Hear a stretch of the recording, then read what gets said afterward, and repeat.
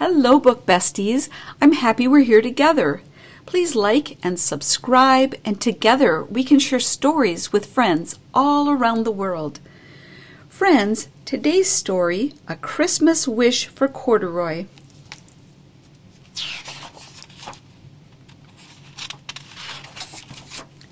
Story by B.G. Hennessy, pictures by Jody Wheeler, based on the characters created by Don Freeman.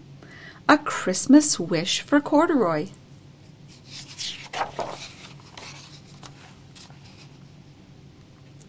One December afternoon, a toy bear in a big store was just waking up when he heard a mother asking a boy, "Have you decided what you would like for Christmas yet?"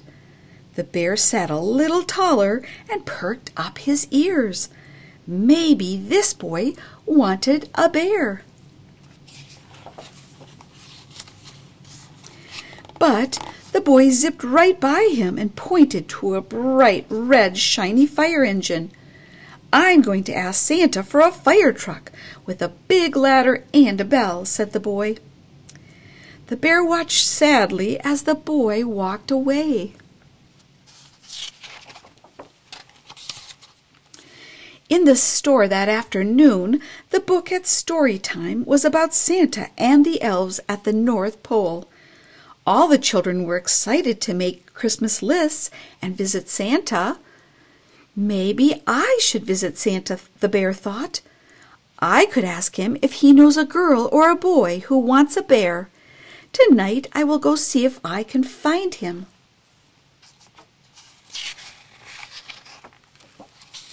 Just before closing time, a girl stopped right in front of the bear. Maybe she wants a bear, he hoped. But the girl pointed to a doll in a pink dress. "Mommy, look, a pretty Piper doll. That is the doll I'm going to ask Santa to bring me when I see him." "Make sure you put her name on your list, dear," said her mother. "And if you're going to see Santa, we should get you a special outfit."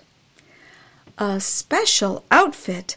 I didn't know I needed a special outfit to see Santa, thought the bear as he looked at his brown fur. "Why, I don't have any clothes at all, and without a name, how can I ever be on anyone's Christmas list?" Late that evening, when all the shoppers had gone home, the bear climbed down from his shelf. The store seemed much bigger without any people in it. There were strange shadows everywhere. The bear felt very small. He found a department that sold hats. "Those hats look pretty special," he said. He tried on all kinds of hats, but none of them seemed quite right for a bear who was looking for Santa. Next to the hat department was the shoe department.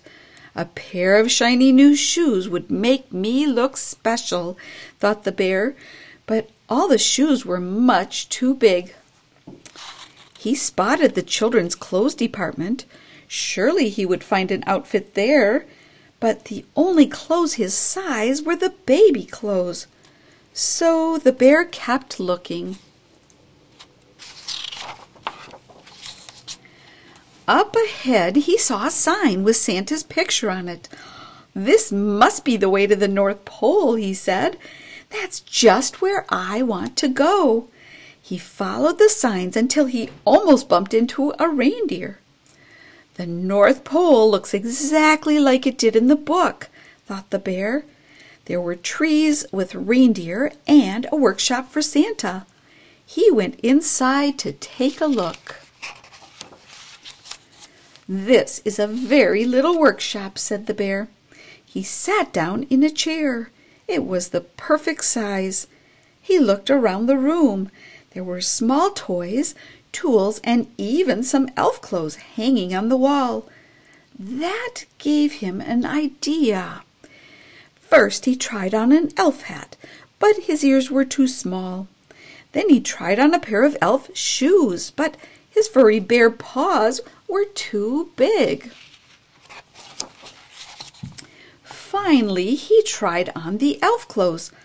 They fit perfectly. Now, unbuttoning and buttoning anything with bear paws is not easy, and one button almost fell off before the bear finally got the overalls on. "These overalls are just the right kind of special for me," thought the bear as he looked at himself in the mirror. "Now I am ready to meet Santa."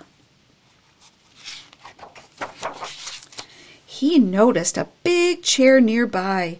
"That must be Santa's chair," said the bear. "I will wait here, so I will be first in line when Santa comes. Then I can ask him for a little girl or boy to take me home." By now it was very late, and the bear was very tired. He climbed up onto the chair, and before too long he was fast asleep. That is exactly where Santa found him the next morning. "Good morning, little fellow. How did you get up on my chair?" asked Santa. "Those are some mighty fine green overalls, corduroy overalls you are wearing. A good-looking bear like you should be with the other toys. Mrs. Claus, would you please bring Corduroy back to the toy department?" asked Santa. "Santa called me Corduroy," thought the bear. "I have a name. Now I can be on someone's Christmas list." The bear was finally ready to tell Santa his Christmas wish. But before long, before Corduroy could say a word, he was on his way back to the toy department with Mrs. Claus. Past the clothes, past the shoes, and past the hats, farther and farther away from Santa, until he was back where he started. "We found Corduroy Bear on Santa's chair this morning," Mrs. Claus explained to the saleslady. "Doesn't he belong in your department?" The saleslady looked at Corduroy in his new green overalls. "You do look familiar," she said as she put him back on the shelf. That is just where Corduroy Bear was later that day, when a mother and daughter walked into the toy department. The little girl stopped and looked straight into Corduroy's bright eyes. "Oh, Mommy," she said, "look! There's the very bear I've always wanted."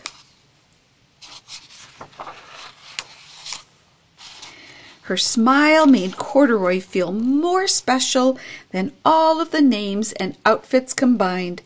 "This must be what Christmas feels like," thought Corduroy, and he smiled his best bear smile right back.